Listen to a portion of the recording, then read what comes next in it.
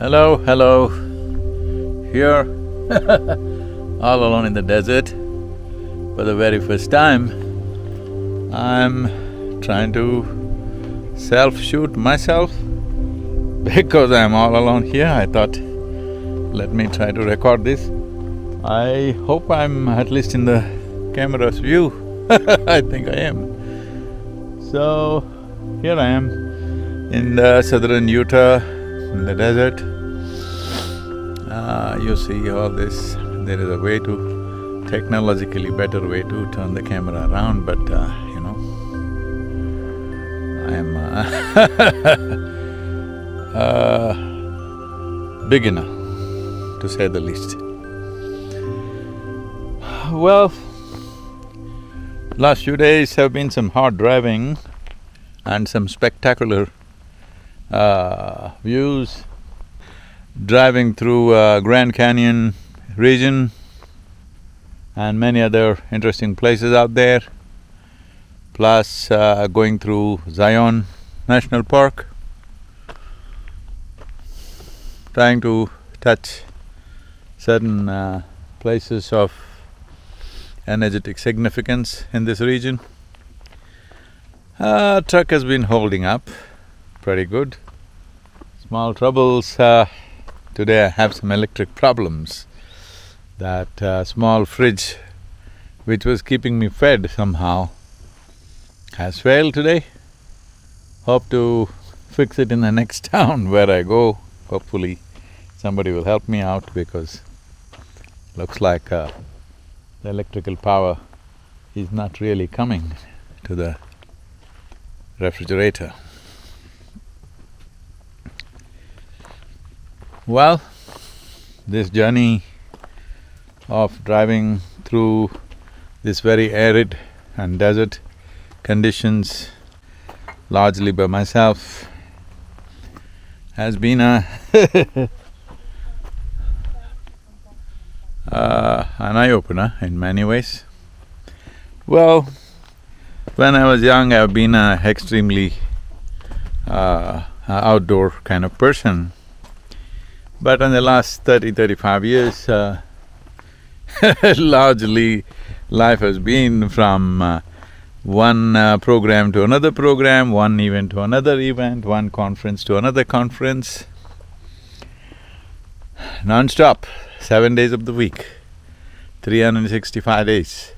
We've been like this, I've lived this way, but this has given me a little bit of opportunity to be outdoors all by myself, surviving by myself. And now the fridge is out, so I have to survive by myself. It's… well, in the United States it's not such a big challenge, but yes, it's great to be here, that I can show you the scenery a bit. It is very harsh kind of scenery, but beautiful in its own way. Desert has a beauty of its own.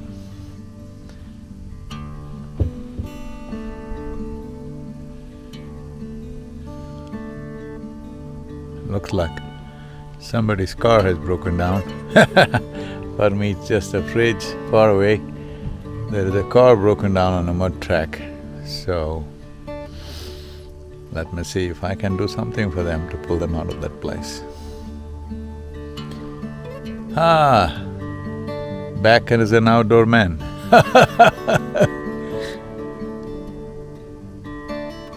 Not as young as I was to withstand the rigors of outdoor living. Traveling, I would say, for a on-road travel without checking into any hotels, without going to any restaurants. Well, not totally uncomfortable, there is a certain degree of challenge, but it's wonderful to be outdoors and out again all by myself. I hope I'm at least in the video because it's so bright and sunny, I can't even see the image on the screen. I hope I'm shooting myself, not something else. This is the first time I'm self-shooting. Wonderful. Everybody should explore a certain amount of outdoor life, especially if you have children. Going out and camping outside or just sleeping under a tree in tropical climates would do a lot in terms of your closeness to life, in terms of how the world is, not always living between the four walls and comfort of homes. It's very good to expose yourself to nature, to the elements of nature, particularly if you have children. It is something that you must do, that they must have a feel of life. Life is not just us. There are millions of lives out here. They've been here before us, probably they will be here well after us. So, very important to have a more holistic approach to life. It's very important that young people should get exposed to outdoor life, to live outdoors with minimum amount of support. Do it before you are too old and no good for anything when you're still capable of withstanding the rigors of outdoor life. My best to you. Namaskar.